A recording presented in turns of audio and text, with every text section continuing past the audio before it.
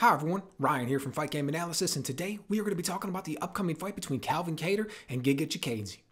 But before we jump into that, if you enjoy the content, please go ahead and click on the like button and also subscribe to the channel. Really appreciate your support. Alright, so we've been waiting for a little while for some UFC fights, and we are getting a good main event. Calvin Kattar versus Giga Chikadze. Now Calvin Kattar, we know him. Dude's been on a big run, been doing a lot of good work, knocking out a lot of people, doing very good performances in the octagon. Gets in there against Max Holloway. Man, what a fight that was. Man. But I got to be honest, Calvin Kattar got lit up. It was the Max Holloway show for the most part. Calvin Kattar didn't get shut out, did some good work, but really the story of that night was Max Holloway. Tough one for a guy who had been doing so good, coming all the way up, knowing that if he got past Max Holloway in that fight, he was likely to get a title shot. And gets just knocked back down the ranks a little bit. Standing across from him, Giga Chikadze. This guy's something else, man. He's like 7-0, 8-0 since coming to the UFC. Before coming into MMA, he had a professional kickboxing background, and you can tell right away. This dude comes out there, and he is all about the striking. Well, side note, as if we didn't know that already, in his last fight with Edson Barbosa, we saw the way he handled those chokes. Not very impressive. Not very impressive at all. Ended up having to knock him out with his hands. That's fine. That's well and good. But as if we didn't realize that this man was a striker already, he just went and showed us again in his last fight what his bread and butter is. But that's cool because his striking is good. His striking is really good, particularly his kicks. Now, what I find most interesting about him is the distance. He fights at a kicking distance 100% of the time. He does not like to get inside at all. Now, you know he's getting some good training on the inside. You know he's getting some good training with his hands and the sparring partners and everything. He's over there at King's MMA, right, training underneath Rafael Cordero with guys like Fabricio Verdum and Calvin Gastelum and things like that. So he's training with top-notch people. But he does not like to fight on the inside at all. For the most part, when you see Giga, you want to see him at kicking distance. You want to see him do his best work. It's not going to be at a boxing range. It's not going to be in the clinch. It's not going to be up against the cage. It's going to be at the kicking distance. And his kicks are something else, man. We saw what he did against Jamie Simmons. First one takes that left kick, lights him up to the body and then to the head. Man, when he kicked dude in the head, it sounded like somebody was hitting a 400-yard drive off the tee with a golf club or something. That was an interesting sound that one made. Saw what he did against Cub Swanson in the follow-up fight. Dude, that kick that he's got is nasty. Now, don't get me wrong. He's got some good hands. So I'm not trying to talk bad about him. He explodes with them, gets off some good combinations, has a decent counter right hook, very fast, very crisp, very accurate. But his game's not built around his hands. His game's not built around his boxing. His game is all built around his kicking. Then standing across from him, you've got a guy who's pretty much the exact opposite. He's a striker too, obviously Calvin Kattar, but his game is pretty much all built around his boxing. Now, Calvin Kattar, I've been a fan of him for a while. Love the way he does his work. Really good jab. Knows how to fight tall. Knows how to fight long. Really good jab. Really good right hand. Knows how to get really good extension on that jab and then builds everything off of it. Love the way he uses the right hand in the sense that he can lead with it. He can counter with it. He's got this shot with his last fight against Max Holloway, probably about midway through the first round. Max Holloway's coming in, closing the distance, and Calvin Kattar just sets up on him, and the timing, the accuracy, the form, everything is beautiful. He catches Max Holloway with what was just can't be described as anything other than a freight train of a right hand. I mean, just straight from the shoulder. Boom, he just catches him right in the chin. Max Holloway doesn't even flinch. Comes in and continues to throw his combination. And as I'm watching that fight, I'm like, those are the types of things that 90% of the guys that you're going to come up against, that's it. The fight's over right there, midway through the first round. Holloway had come in, he was getting some work done, but as soon as Calvin Kattar lands that right hand against the majority of people, that's it, night's over.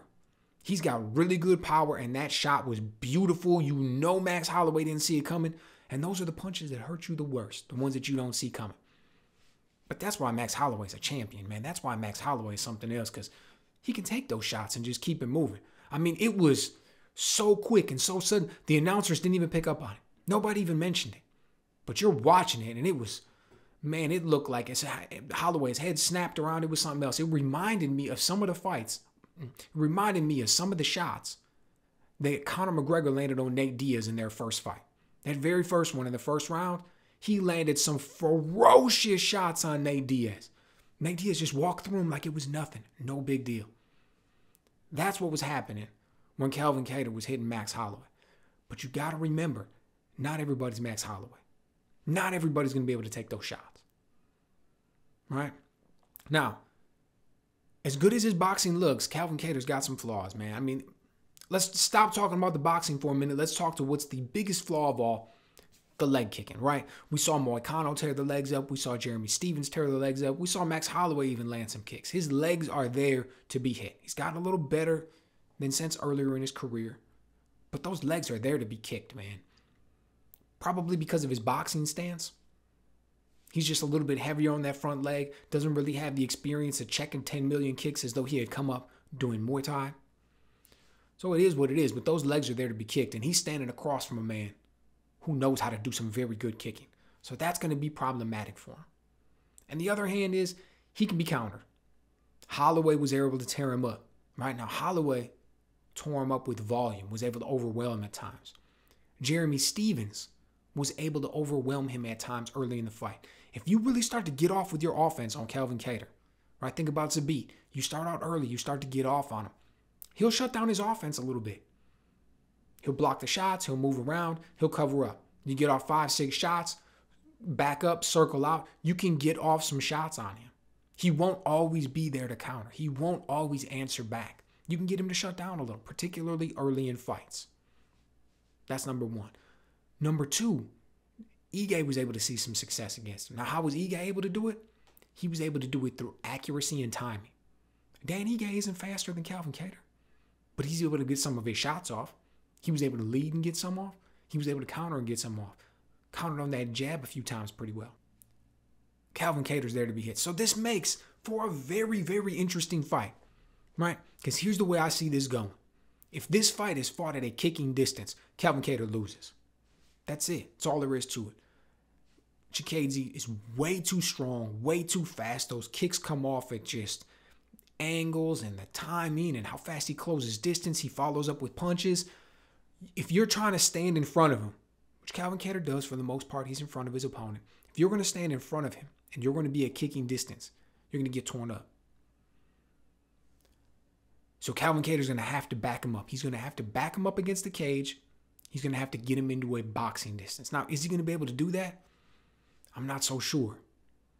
I'm not so sure. That's going to be the big question. Where is the fight going to take place? Because Chikadze will let you back him up. He'll let you push him back. We saw that in the fight with Edson Barbosa. But the fight was still fought at kicking distance. It still wasn't at the boxing range.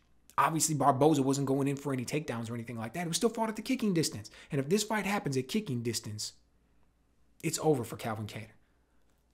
All that being said, let's not forget the fact that Chikadze's wide open for some shots. He's not that difficult to catch. Barbosa caught him a few times.